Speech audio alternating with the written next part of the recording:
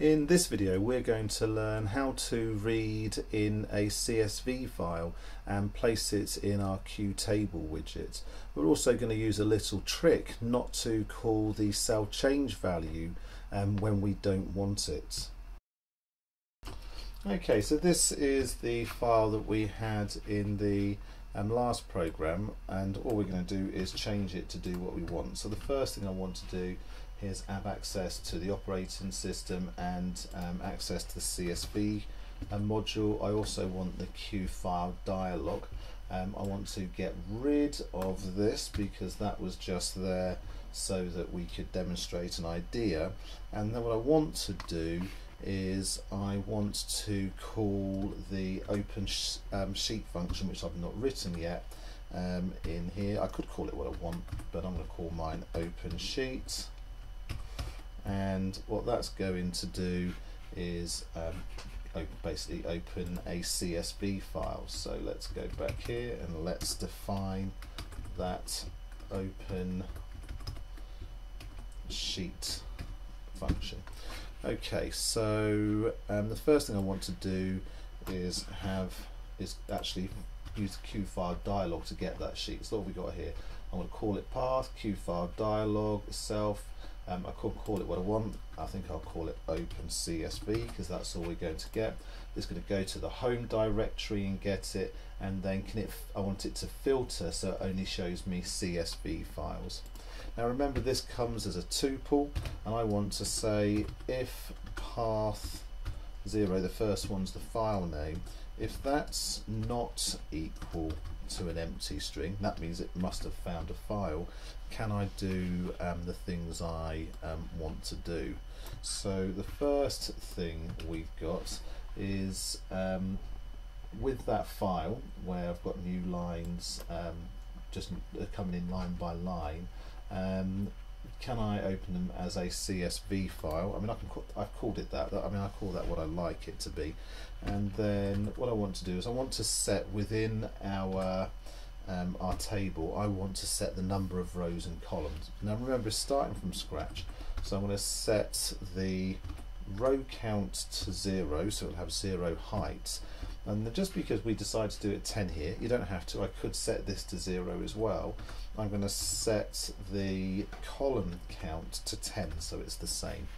The next thing I want to do is basically open the file. I know it's a CSV file, so I'm going to use CSV reader, and the most important ones here, the delimiter, can I have that as a comma, so it's obviously it is comma separated. If I want to save my things differently, then maybe I would do that differently, and if you were to use Excel, you can pick what it is within a dialog box. We could do the same thing. Maybe we'll do that in a later video.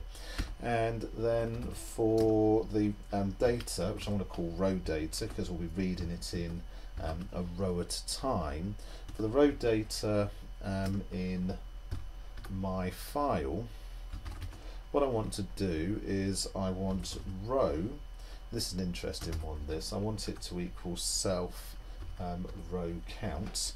Now that basically means it's going to count the number of rows, and then can we set this. Now remember, it will count the number of rows, but we count for 0, so effectively this value is going to be 1 more, and because of that enables us to do self dot insert a row at that position. And the great thing is that it means we're not going to be writing on top of what we've done already. Now what I want to do is, I'm just going to put these next 2 lines in.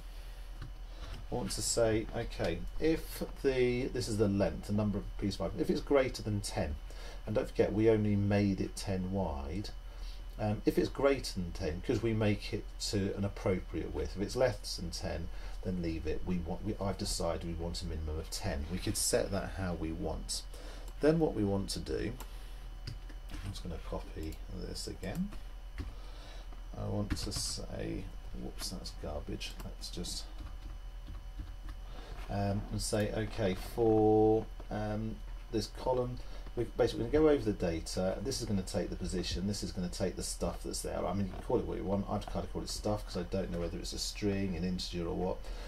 Can we basically call the 0th one whatever, take it stuff, the second one, and so on. This will make more sense on the next line. So what I'm going to do is I'll say item, call it what I want, and I want this item thing to be a QTableWidget, and I want it to be, whoops, I don't want it to be that, I want it to be whatever the stuff is. So the stuff, effectively, I want to put in a QWidget item.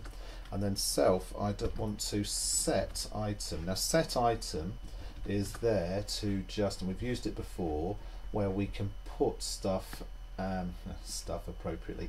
I can put stuff at the right position that I want to. So I want to put it at row, and obviously the row is going to be, we've set that already, and I want it to be column. Now column's going to be is equal to, if it's the first thing, column equals 0 because we've enumerated over there, and it will put it at position 0, and I want to take items. So we're pretty much there. Now it took me quite a while to get this work when I was trying it earlier, because I didn't realise that CSV file that I'd made earlier was empty, so this didn't actually work. And anyway, let's run this now, and we've got our dialog saying open CSV because that's what we called it, and let's open the file, and there it is.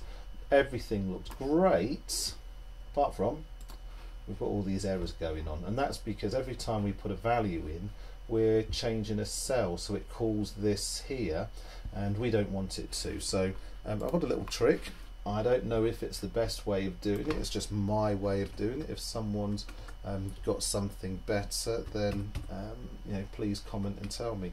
So I'm going to call this other one set, check for change, and we're going to call that true. So I'm saying, like, I'm quite happy to let you check for change, and here I'm going to say self dot check for change equal false. Don't want you doing it anymore, and the whole time you're in this function. So we're about to come out of the function here.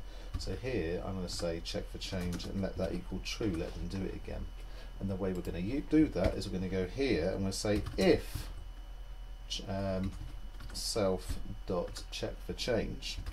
So if it's true, do this stuff, and all we've got to do here is indent that, and now if we run it, we should get exactly the same thing. Let's extend that, there we go. But look, here we've got no errors. I hope you enjoyed the video. If you did, think about subscribing. I've included a link to the code that I've used in the video below in the description. Stay in infield with Winfield.